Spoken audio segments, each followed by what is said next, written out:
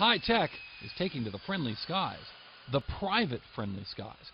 Private jet company JetSuite is in expansion mode, fueled by high-tech money and high-tech planes. Is this like the cutting edge of what technology does in aviation now? Most of these airplanes on the ramp don't have anything like this on board. JetSuite has sunk millions into a new fleet of Embraer Phantom 100 aircraft with cutting-edge glass cockpits.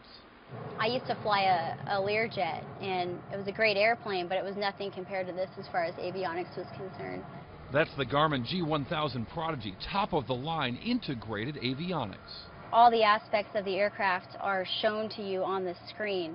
So it'll show you which doors are open, your hydraulic pressure, your oxygen pressure, and your emergency brake accumulator pressure. It also shows you what your fuel is doing at that exact moment.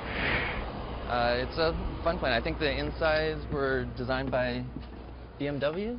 Zappos founder Tony Hsieh led a reported $7 million investment round for JetSuite and joined the board. Absolutely cutting-edge glass cockpit. Like, I've been to the 787, it's the same kind of stuff. Is that important to this business? Yeah, I think having as much technology that can help with the safety and the experience is really important for JetSuite.